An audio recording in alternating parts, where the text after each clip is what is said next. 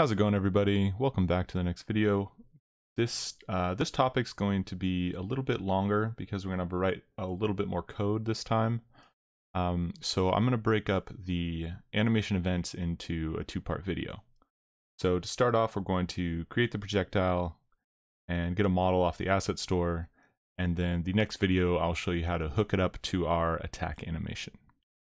So real quickly, let's go into the asset store. There's a shuriken pack for free on the asset store. Just look for this one. And then import. Import all.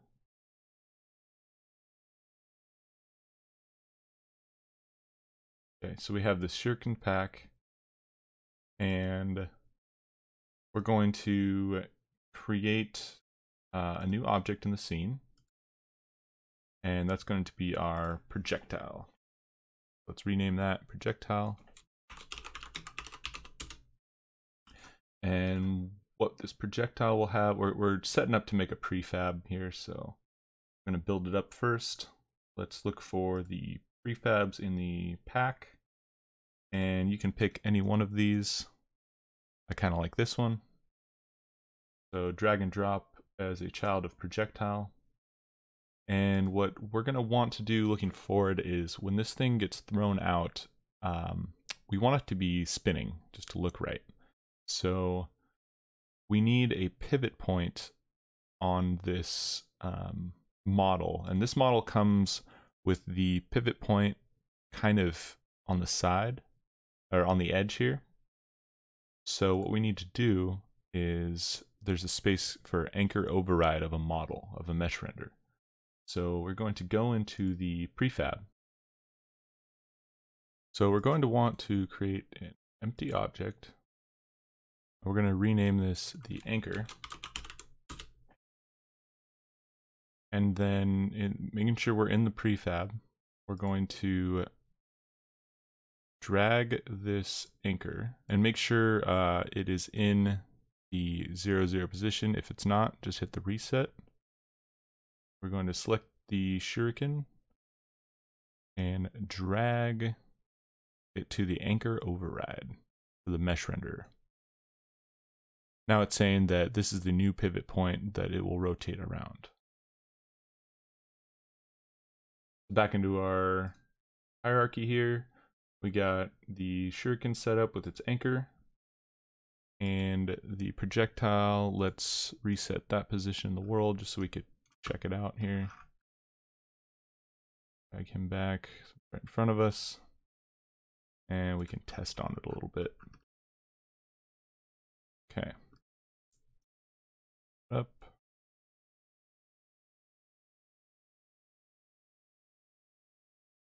Okay.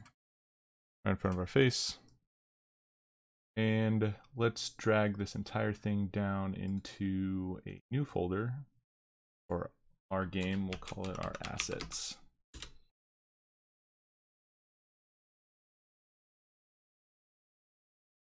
Okay, so now we have a projectile prefab. If we open it, we see that it has its projectile, it has its star, and it has its anchor already set. So anytime we drag a new one in, it will have the same settings. All right, so now we need to write a little bit of code for this to make these projectiles work. So we want a projectile class. So let's go to our scripts. Create, right-click, create new C# script, and this will be our projectile class. Open that up. And if we think about it real quickly, what we're going to need is we want a speed for this thing. We want a model or a game object that's going to be referencing. And we want to be able to delete it once it gets to a certain range. Otherwise, we're just going to be shooting these things off throughout the world, and it's going to start getting too many in our system. So what we're going to do is we'll make a serialized field.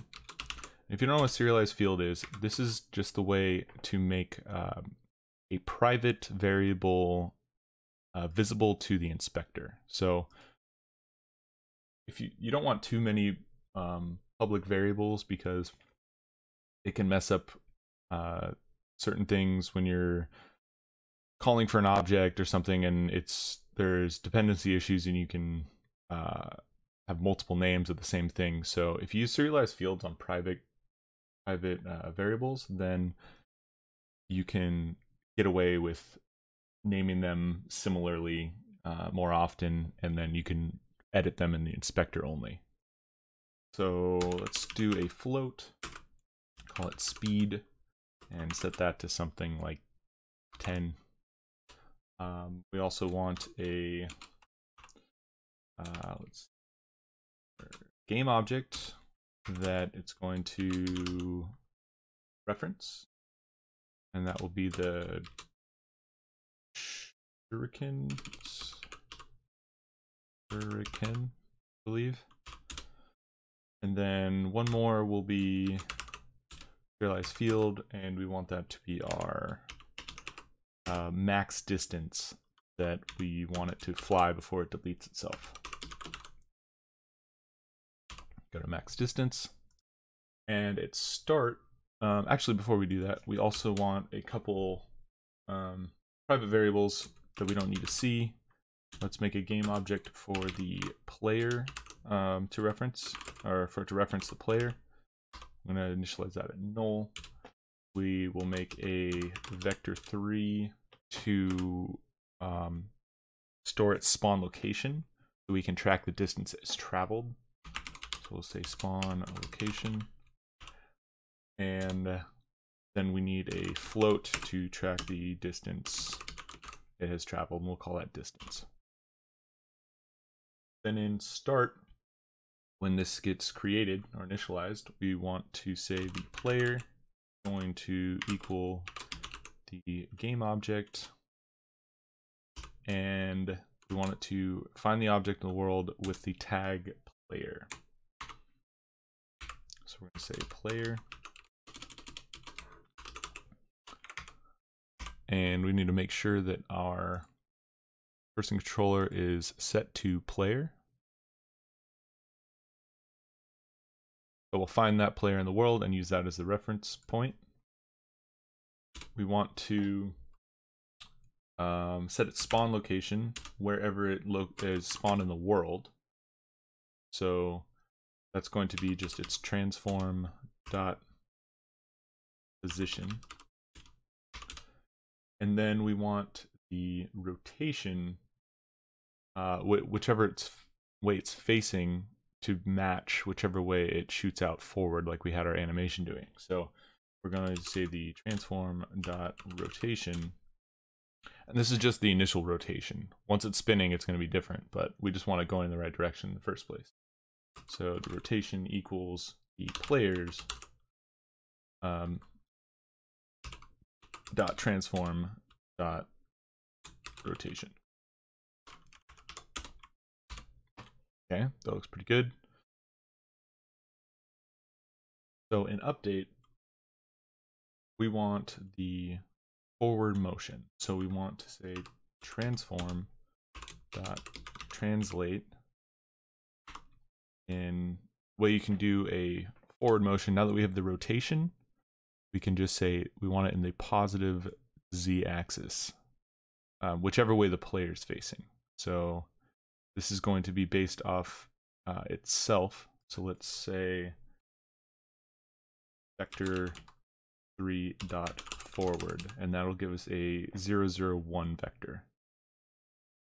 And we can multiply that by speed, and multiply that by time dot delta time.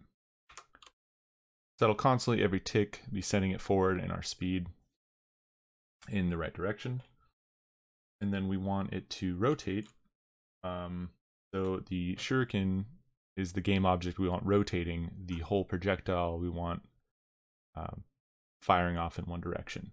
So we can say the shuriken dot transform dot rotate, and we want it to rotate around the y-axis and we want that in local space. So if we said around the y-axis in world space, it would just be spinning around this origin point we had over here where everything's been spawning. We want it to be spinning around itself. So let's say rotate around the y, so it's going to be x, y, and z. So 0 on the x and y, 10 on the, or 0 on the x and z, sorry, and 10 on the y. And then it says space relative to, so x, y, z, and the space relative to is going to be space dot self. That's going to give us the local axes. Next, we're going to get the distance and set that to the difference between its spawn location and its current distance. We're going to say vector 3 dot distance, and vector 3 dot distance just gives you exactly that, the distance between vector A and vector B. So not a whole lot of calculations need to be done there. We're going to take the spawn location and the transform dot position,